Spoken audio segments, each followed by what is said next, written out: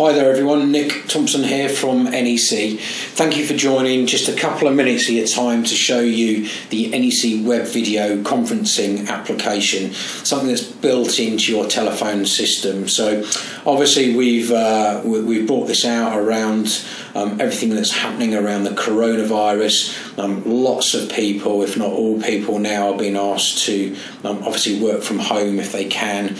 Meetings have been cancelled, trips have been cancelled. So the obvious place to go to communicate now would be video conferencing. As you may know, video conferencing can come at a price. It can be tens, hundreds, if not thousands of pounds of video conferencing hardware and software. So isn't it fantastic that the NEC telephone systems have built-in web video conferencing capabilities? I'd just like to take you through a couple of points before I take you through to a live demonstration. It's probably the best way to show you is to show you live how easy it is to use.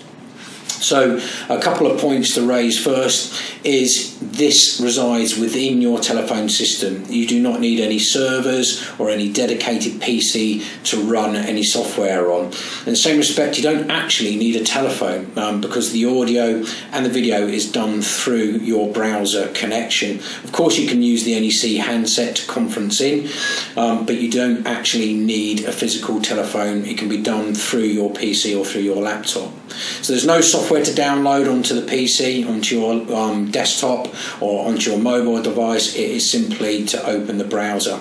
So the telephone system runs what we call a WebRTC connection, and that will give you the ability to run video and audio through the internet. It's available across our platforms of NEC telephone systems, the SV9100 and the SL2100 system, and we even give you the benefit and the ability, to screen share. It works using Google Chrome or Internet Explorer. We do recommend that you use Chrome if you want to use screen sharing. How many video conference people can we have on one video call? We can have up to 8 users, so 8 people can join a video conference call. However, you can have 4 groups of those, so effectively you've got 32 licenses of video conferencing built in on your telephone system. Just a quick diagram there to show you how easy it is connection wise. The telephone system will create the video bridge, and then of course you can send out a link and bring in your internal or external parties. So it's important to note that this isn't just for internal use, people on your telephone system network. You can send the link out to your customers, your suppliers, your remote workers to connect to a video call. So let's jump across onto my PC. There's my desktop. I'm going to open up my Google Chrome browser, and as you can see, I've got my shortcuts, I've got my favorites along the top there, and I have one called NEC Video Conferencing.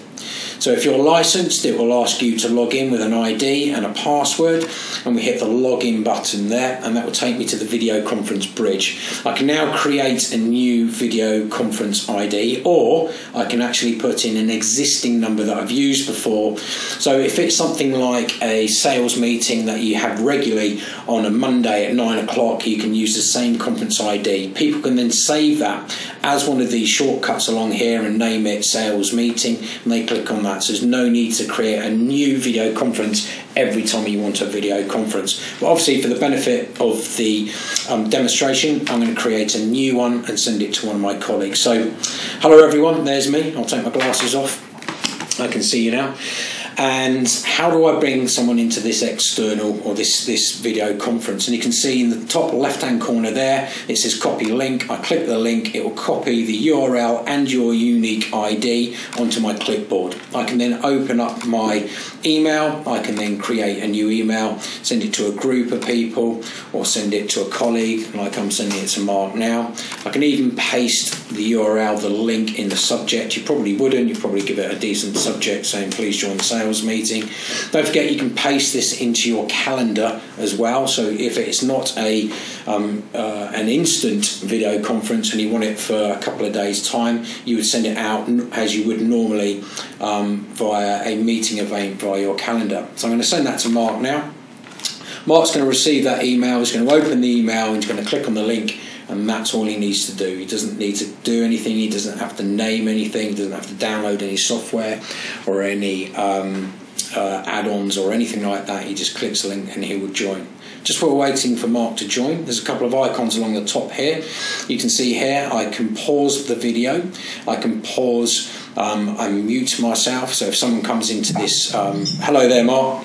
Hi. Hi, thanks for joining. I can mute myself there, and this icon here is if I want to screen share. Just before I show you screen sharing, if I click on Mark, I can enlarge it there, so you can still see that I can see a window of myself, so I know that I'm central to my camera. I can see a larger image of Mark, perhaps in a boardroom, perhaps he's sat around a table with 10 other people sat around the boardroom table. I can click on myself and make myself larger again. If we were sat in a boardroom, we may want to see that everybody's in shot. Or I can click it and we can be side by side. If any more people join the video conference, then our application will resize those boxes accordingly.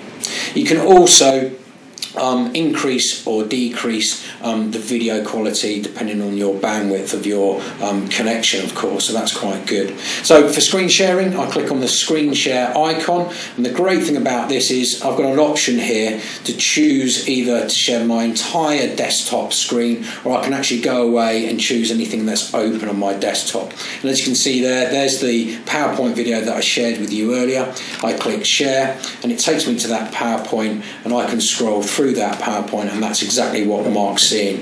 If I want to pause the PowerPoint anytime, I can pause it there, and of course I can actually stop sharing it altogether. I jump back to my video conference, and there we are. So very, very easy to use, very feature rich. If you would like any more information on NEC's web video conferencing that comes directly out of your phone system, please don't hesitate to contact any one of us at NEC, or please contact your nearest NEC reseller. Thank you very much for your time.